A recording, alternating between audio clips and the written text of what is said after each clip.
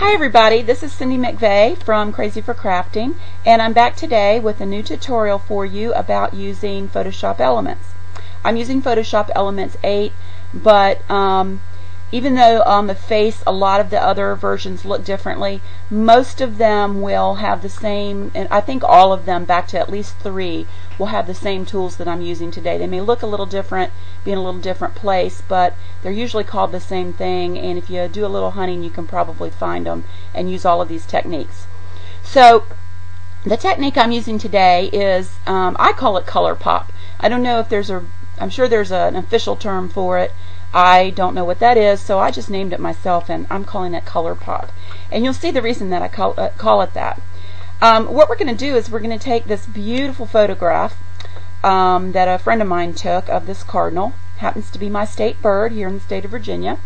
And let's say for some reason I wanted to really focus on that cardinal and take all that green. As beautiful as it is, the green's kind of overpowering and I might want to take it out. So we can easily do that in Photoshop Elements, and we can take that picture from that to this in just about 5 minutes, and I'm going to show you how to do exactly that today. Here's another example, and let's say just for fun I wanted to highlight those 3 tulips only. You can see what a neat effect that is. Wouldn't that make a great background for a scrapbook page, or it would make even a beautiful note card, I think.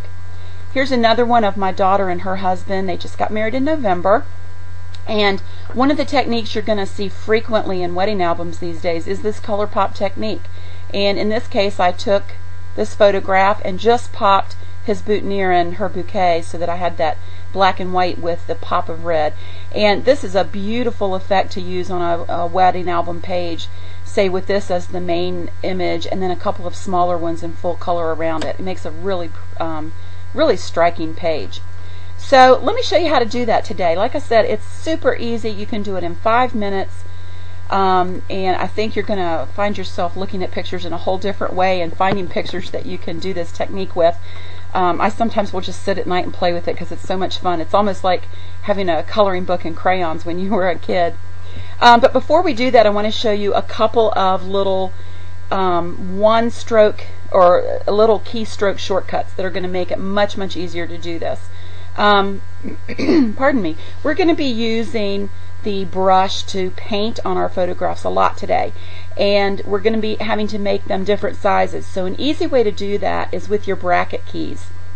As you'll see here, the left one makes it smaller and the right one makes it larger. To find those, look on your keyboard right next to the letter P, and you'll see 2 keys with brackets on the bottom, parentheses on the top. We're using the brackets, so there's no need for the shift key. It makes it a super easy shortcut. So you might want to jot that down, keep it in mind. We're going to be using that later. Then the other one that I wanted to point out was the Control Plus and the Control Minus. As you can see, Control Plus zooms in, Control Minus zooms out. Now these are keyboard ways to do this.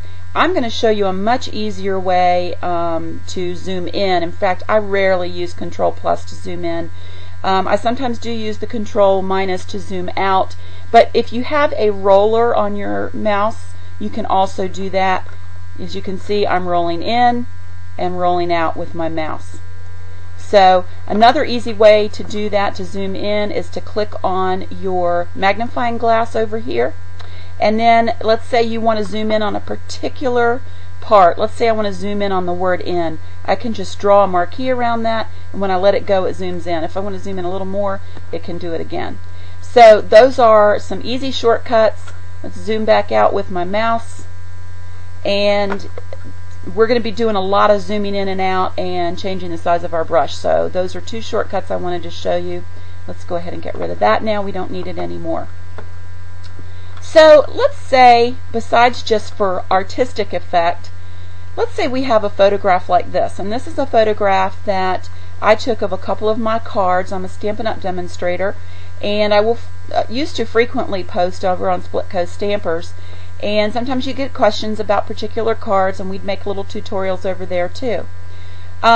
Let's say I wanted to use this photograph. Somebody asked me a question about this card, and I wanted to make a tutorial of it and post a picture, and there was really no way to crop that picture out without getting part of this purple one in there.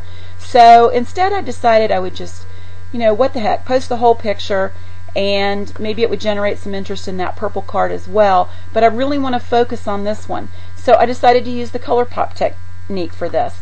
And here's how you do that. You can see over in your layers palette, when you open up a photograph, it puts it in the layers, and it's just called it background. That's fine, we don't need to name it.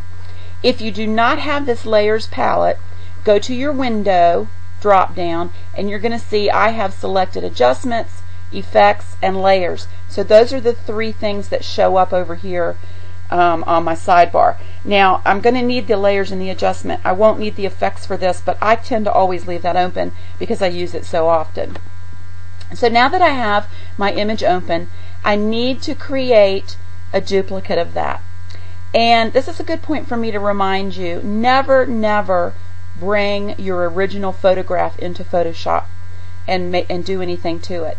Before you ever bring it into your photo editor, always make a backup copy of it. Make a folder specifically for your originals somewhere on your desktop. Call it backup photos, whatever you want to name it.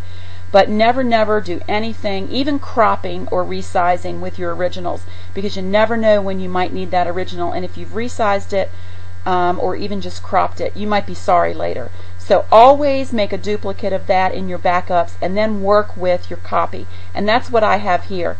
And I've named it Cards 01.